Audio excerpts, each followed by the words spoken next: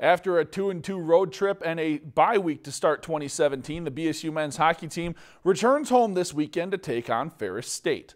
The 18th ranked Beavers come into the weekend series in first place in the WCHA, 10 points ahead of Michigan Tech. And while BSU already has a spot in the conference playoffs, they know they aren't finished and like where they're sitting.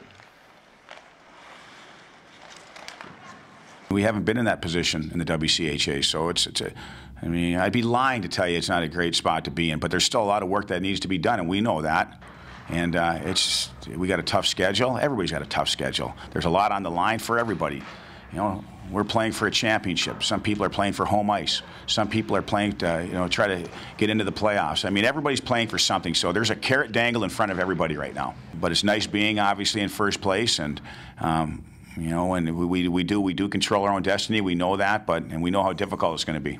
If you've enjoyed this segment of Lakeland News, please consider making a tax-deductible contribution to Lakeland Public Television.